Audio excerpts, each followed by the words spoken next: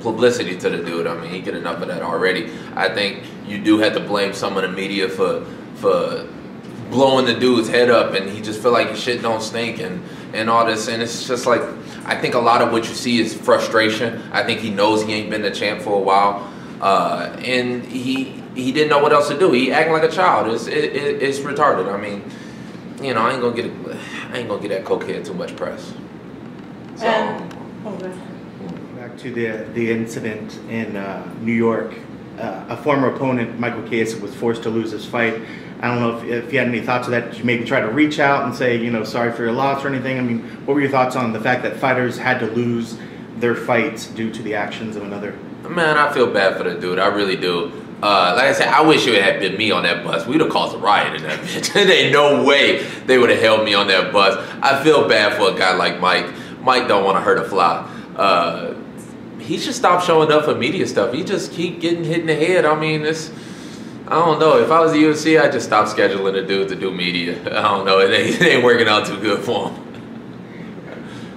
Well, I guess on one final last thing for that on me, I know we always we keep talking about what Conor did. Do you feel that Khabib played a role in that as well? That he has something to blame with the whole team gathering around Artem, and it feels like that's what, you know, Conor said he came back to defend his teammate. Do you feel that there was some, you know, part of him that causes? Nah, man, that's just the game, you know. That's just the fight game, and even what Khabib did, I didn't think was disrespectful. I didn't see nothing out of line.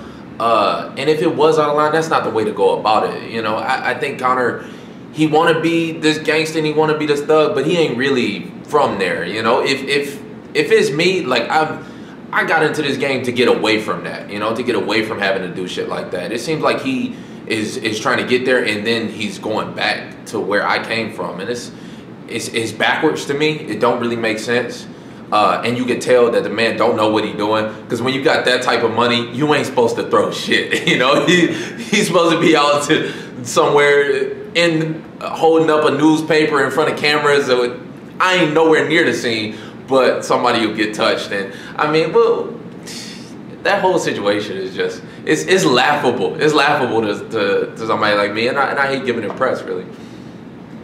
I know you don't want to give press. This is something that you just said that made me think about it, and just generally what can happen to somebody like him, that like Conor, who gets all this early fame, that gets all this people surrounding him in some sort of way. I mean, how much do you think that affects like a fighter's mentality once you get to that level and have that kind of, I guess, people around you as a champion? And does it just like get to you at one point, you think? It's dangerous to start drinking that Kool-Aid. I mean, it really is. In all senses of it. In the fight sense, you know, like I said, I don't think that I think the man truly knows he's not the real champ.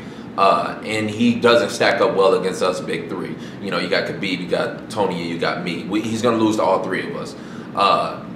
So there's that frustration. But then the man's not, he's not a real gangster. Like, yeah, he might have grew up poor, but they like working class. You know, they ain't really street people. He want to be from the streets so bad that it's dangerous. It's dangerous to play around with that. And I mean, it can be shown. I mean, I know it just because I've seen it, and I know people that are real in it.